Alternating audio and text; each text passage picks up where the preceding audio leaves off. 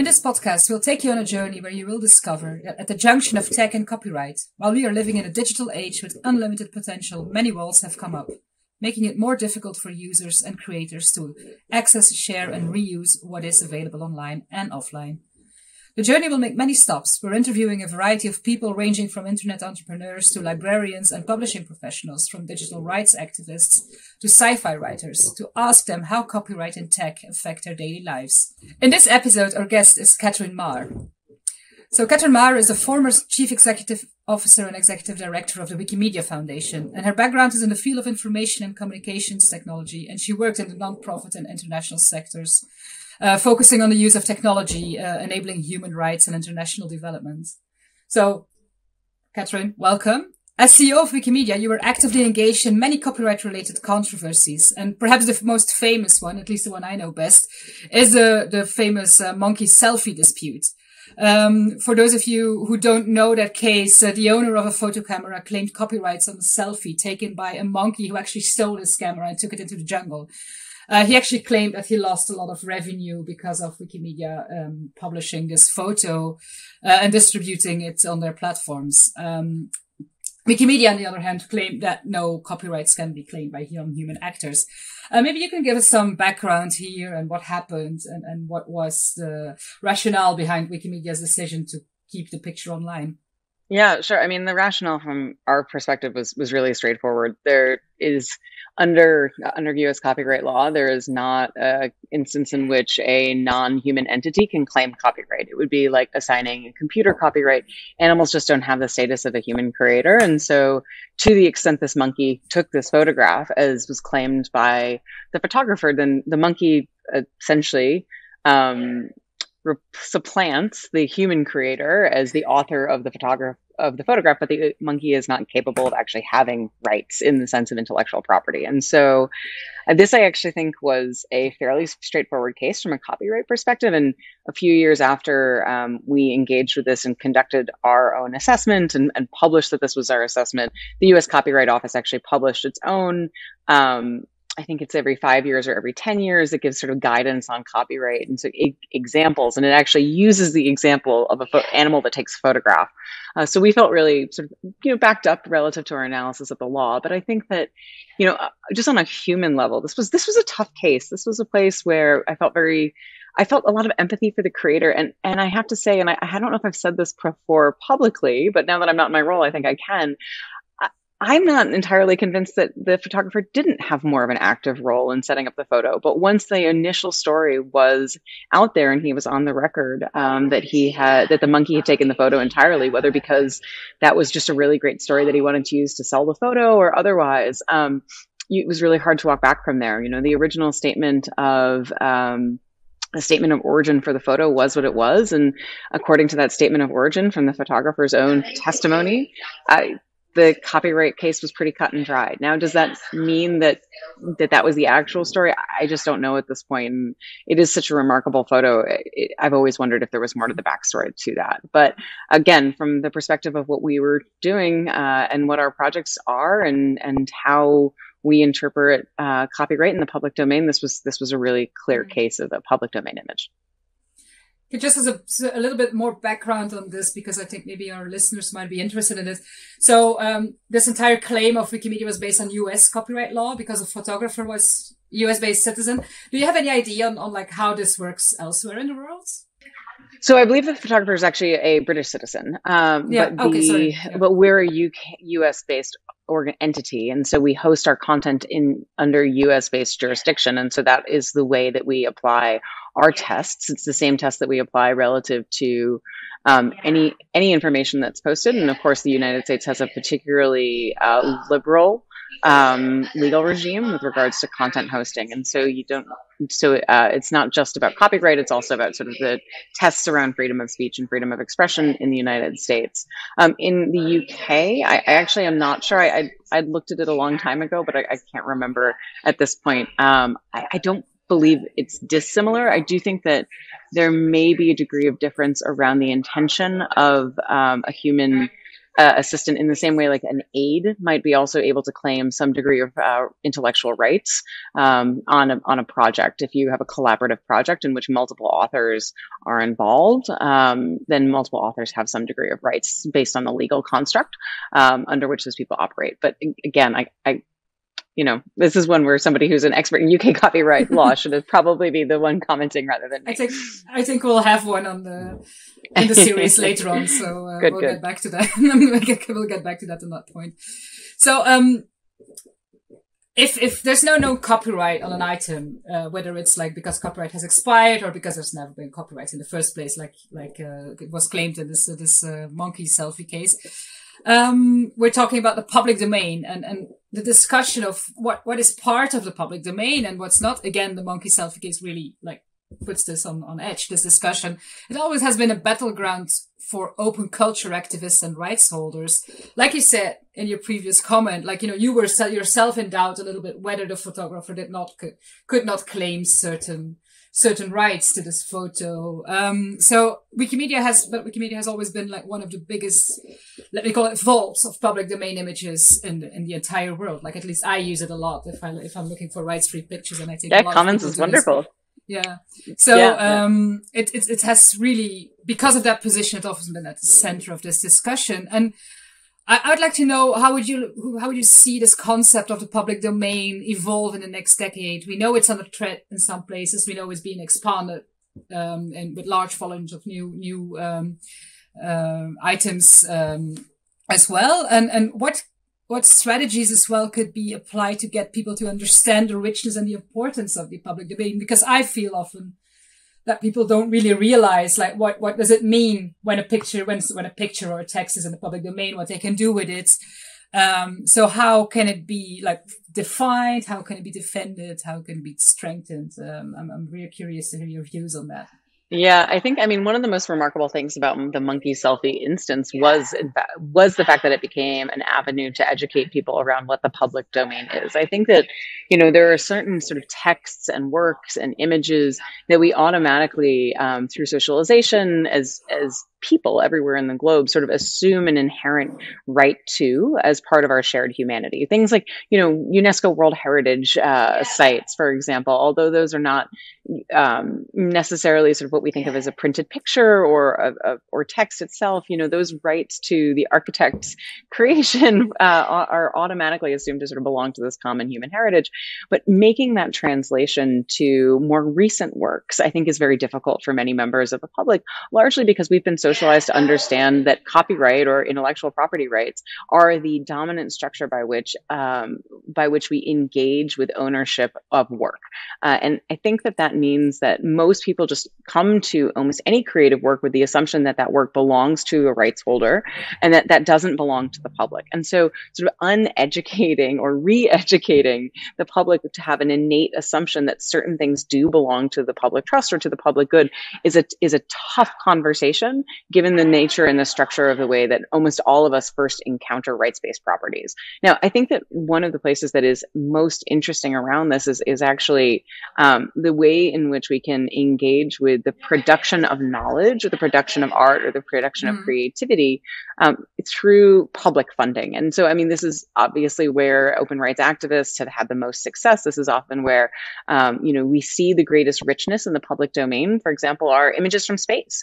The images that are produced by the U.S. space program through NASA are all automatically public domain because all U.S. government sort of knowledge production goes into the public domain. It's not just space, but that's one of those ones that we've done a really wonderful job educating the public or acculturing the public to assume that those images should be public. And in reality, I think that that's a great example because you don't need to engage in a really complex conversation around rights holding. All you need to say is like, look, there's public funding associated with this. There's a public value to it. Therefore, it is a public good. I think having a conversation like that with the public is the best place to start really understanding what the value to the public is of the public domain. It becomes a little bit more complicated when we start getting into things like orphan works and, life plus however many decades.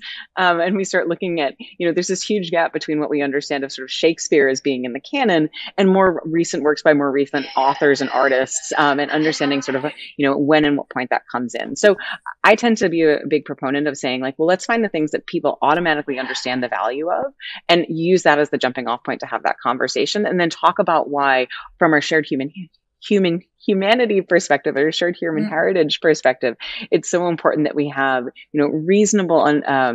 reasonable terms on copyright and intellectual property in order to continue to facilitate creativity. Because, of course, that was the original intention of copyright, at least in sort of a U.S. constitutional perspective.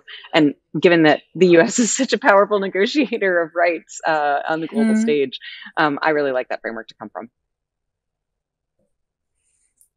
Thank you. Related to this, so you've said that cultural heritage is going to be a really important catalyst for getting people to understand the value of the public domain, and taking the discussion a little bit like worldwide, especially in Europe. During the adoption of the recent EU copyright directive, Wikimedia has really been like a poster and a very vocal advocate of the freedom of panorama exception in Europe. Was that some of the language in the copyright directive would make it almost impossible for Wikipedia to operate, given some of the limitations. And so what ended up happening was, in addition to the conversation around freedom of panorama, which I don't think we were successful in being able to advocate for as we would have hoped. And I think that's because, again, freedom of panorama is kind of an obscure issue for many people. And more to the point, it's actually not an issue that is particularly salient in people's lives. So the example that's always given is when you take a photograph, when you go on, vacation to Paris and take a photograph in front of the Eiffel Tower during the day, and it's fine, freedom of panorama. You have that right because the IP of the Eiffel Tower is in the public domain. But then if you take a photo at night, you've got the images of the light show that has been added to the tower in the last few decades. And so because the IP of that light show still is retained by the artist or the benefactor, I suppose, that then is not that is not subject to freedom of panorama because that IP is still an active form of IP. But you know what? So many people go to Paris and take a photo of the Eiffel Tower and post it on their social media feeds, and nobody comes after them for it, despite the fact that it's in violation of all sorts of terms of use and services and everything else. And so I think freedom of panorama tends to be a really tough conversation to have with people because there's not a tangible impact on their lives in most instances. Now, that is not entirely the case all the time. We do see takedowns, for many, many years. What is it? The Atomium in Brussels didn't have an image on Wikipedia because of the fact that it was within, it was still under protection of copyright.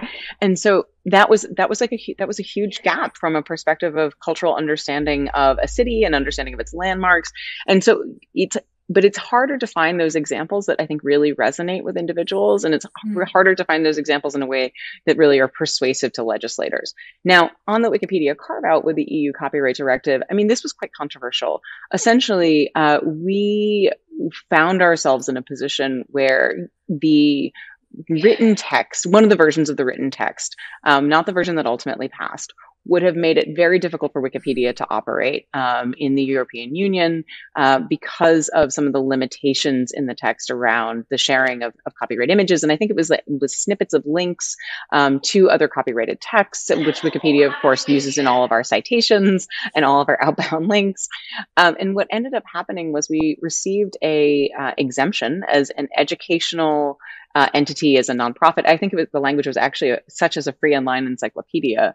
And the reason that was, and so of course that was great. We were able to continue to operate. But I think for many members of our community, we actually saw that as a little bit of a failure because what ended up happening was we got an exemption and a carve out that was specific to us, but in a way that did not advance broader goals around free culture and around ensuring a understanding of copyright that is permissive and creator focused. And so while we were grateful, of course, that was something that allowed Wikipedia to continue to exist and be online for so many hundreds of millions of users across Europe, nonetheless, it did feel a little bit like a concession relative to our overall values around how we believe that we should engage with free knowledge and with copyright overall.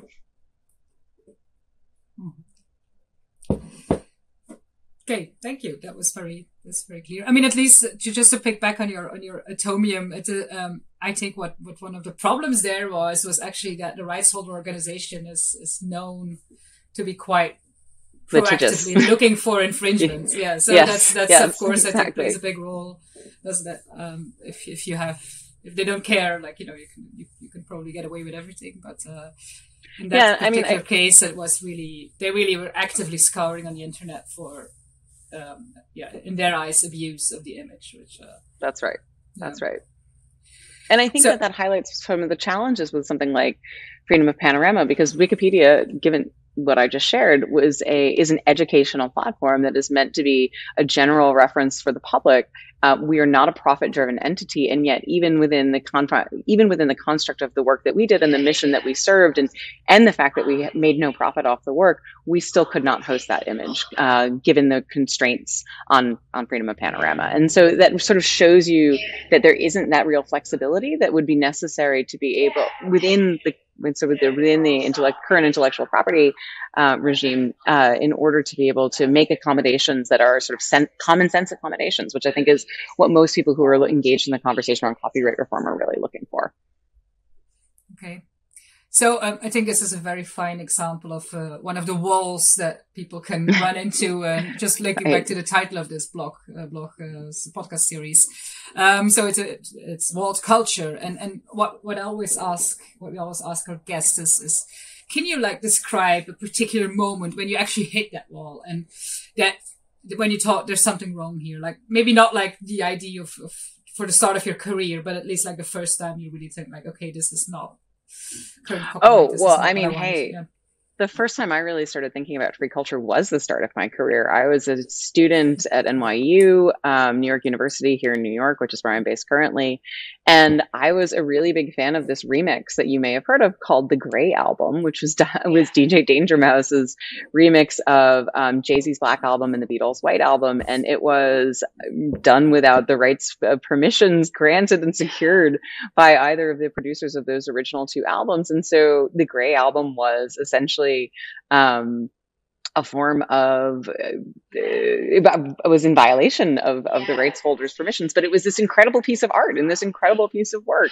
And I remember that there was this moment where everybody on the internet grayed out to recognize the frustrations with the major labels for not licensing to Danger Mouse the original tracks in order to be able to make this sort of a legitimate remix. That was my first encounter with free culture. You know, I don't know that I was on strong legal grounds caring so much about this. I think that, you know, the rights holders did have a point, but it did speak to the limitations that sort of stand in the way of remix culture, and prevent us from being perhaps as creative as we'd like to be with artifacts of popular culture across different decades.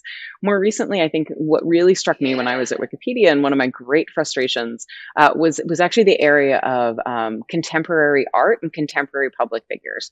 So contemporary art is not represented at all on Wikipedia. Almost all contemporary art, for obvious reasons, the rights remain with sort of the holders or the purchasers, and it means that much of contemporary art is withheld from public view. And so one of the things that I cared a lot about at Wikipedia was our collaboration with academic institutions, libraries, cultural institutions, in order to be able to broaden the access of the public to their collections. So millions of people go to museums, tens of millions, hundreds of millions of people go to museums all around the world every single year in every country that has them.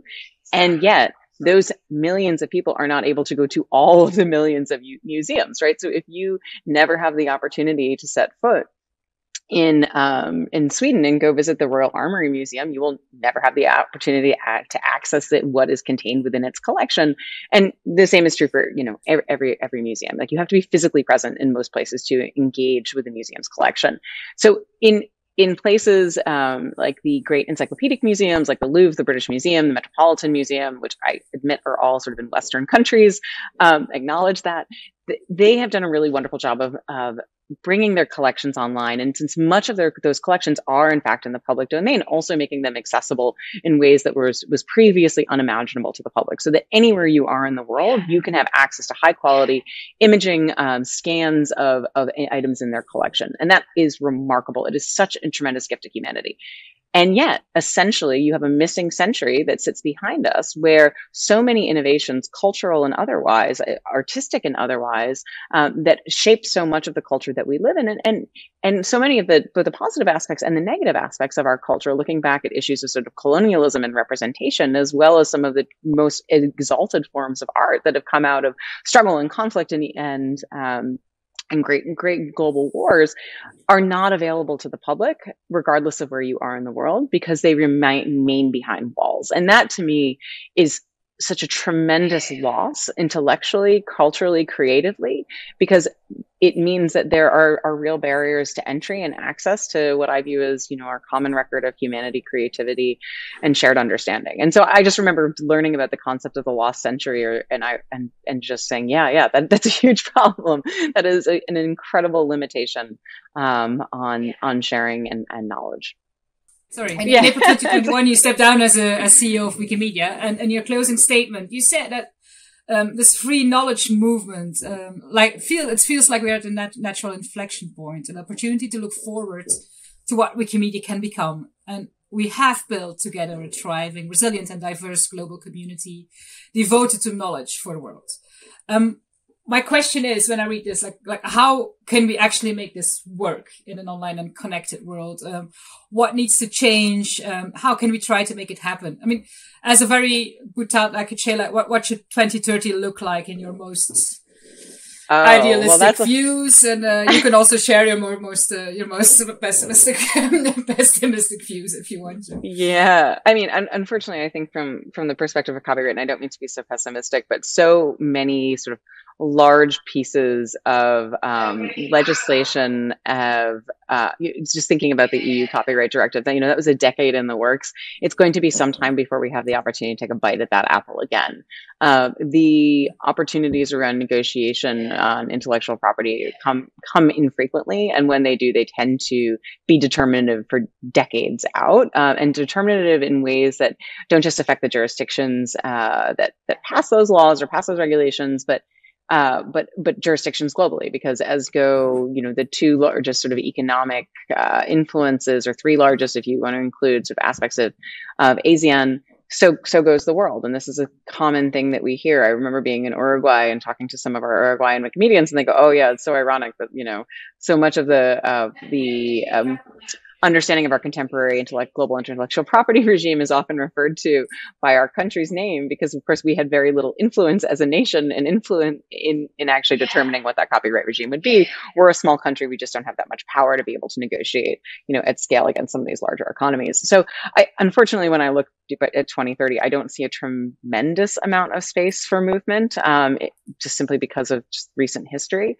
But what I do see is more opportunity for free knowledge writ large. And what I mean by that is, you can be a creator and choose to avail yourself of copyleft. You can be a creator and choose to put your works in the public domain. It's one of my favorite things about some of the competitions that we ran at Wikimedia Commons, our media repository site, a sister project to Wikipedia, were the projects like Wiki Loves Africa, which every single year had a different theme and incentivized people to go out and participate in a contest and take spectacular, truly spectacular images of everything from the sublime to the quotidian, from images of great works of architecture to images of people in the marketplace, selling their wares and doing their jobs, people driving taxis and going about their daily business. And those contributions to the free knowledge ecosystem are incredibly powerful relative to representation and giving us a better understanding of the world in which we occupy and live. So, of course, creators have a lot that they can do in this space of enriching free knowledge.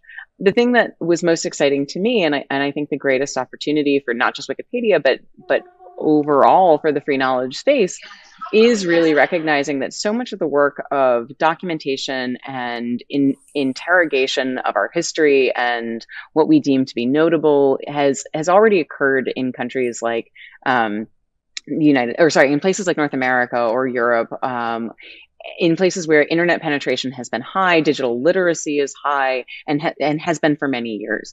The access to entirely new groups of people through digital connectivity is one of the places where I think we have such an incredible opportunity to learn from the world as we start to see new generations come online that previously didn't have access or didn't have the sort of consistent, pervasive access, who will be able to tell the stories about their own lives, their own history, their own countries, their own cultures through their own words and through their own works. To me, that is the space where free knowledge will continue to bloom. As we looked around at the sort of in the work of doing our Wikimedia strategy work, we found that by the year 2100, 42% of the world's population will be African. 42% of the world's population. And in all the places where Wikipedia currently thrives, such as North America, Europe, Russia, Japan, some of the largest users of Wikipedia, all those populations are on the decline. And so we tend to think of the world as sort of being mapped and all the free knowledge as existing and all of the great works as being already accessible or already being produced. And the reality is that's simply not true.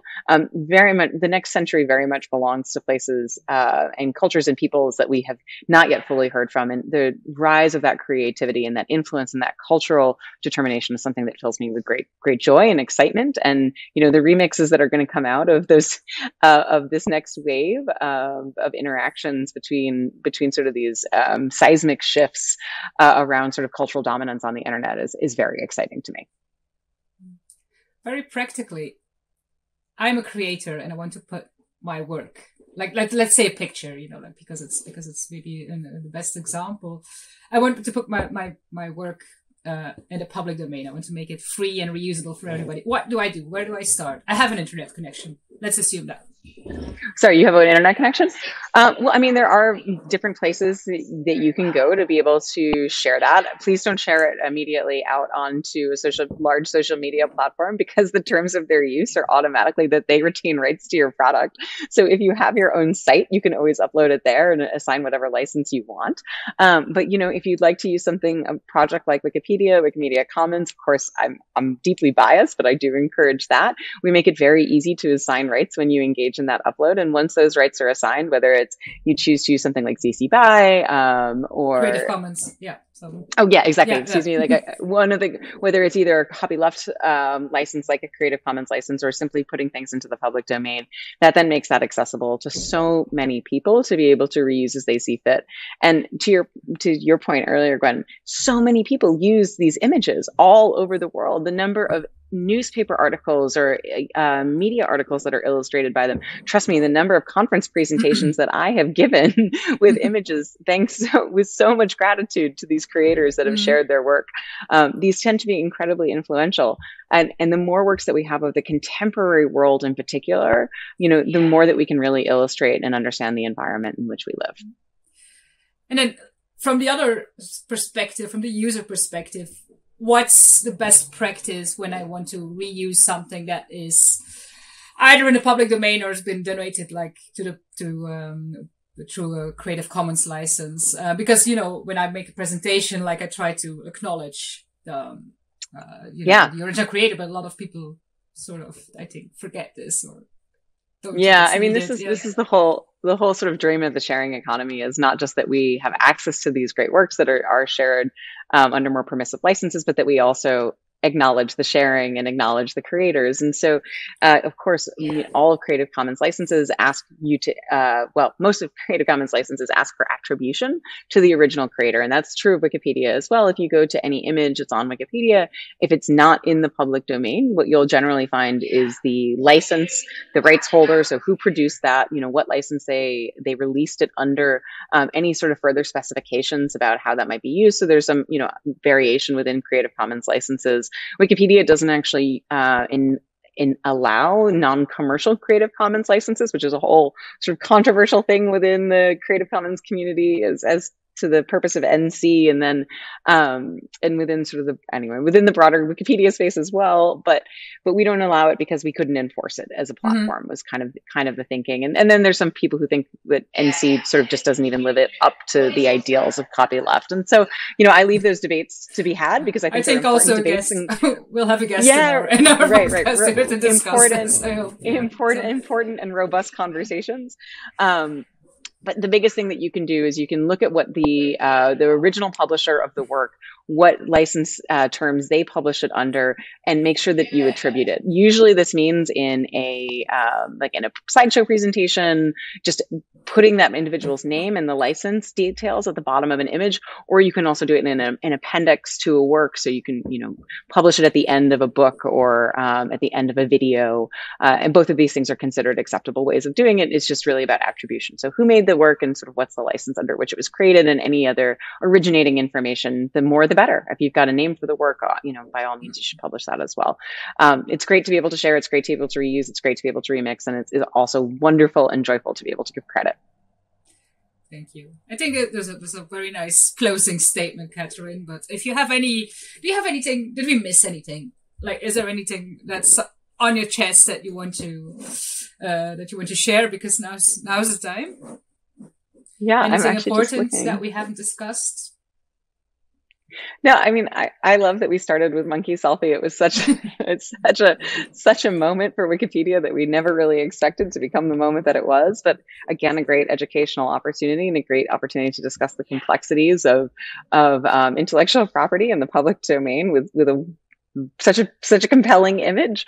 And of course, I do think that this work is incredibly important. I think it often can be a little bit obscure. I admit I didn't come into my work in the free knowledge movement from the perspective of a copyright activist. Like, I actually came into my work really from the open source community. And while there is certainly a common intellectual kinship, they are at times different communities. And so it was a tremendous learning journey for me during my time at Wikimedia to really become far more fluent in some of these issues and to even feel comfortable advocating for them. And I think that's often a thing that makes it hard for people, is that there are legal complexities to this. Sometimes we do talk about these issues in ways that are overly legalistic, and that's reasonable, because again, we are dealing with legal regimes, but it can often feel a little bit daunting to outsiders to really talk about what does it mean to create free culture and why is it so important. And so I just really love to come back at all times to sort of what is the actual value to people. And for me, the actual value to people is the creation of culture, the creation of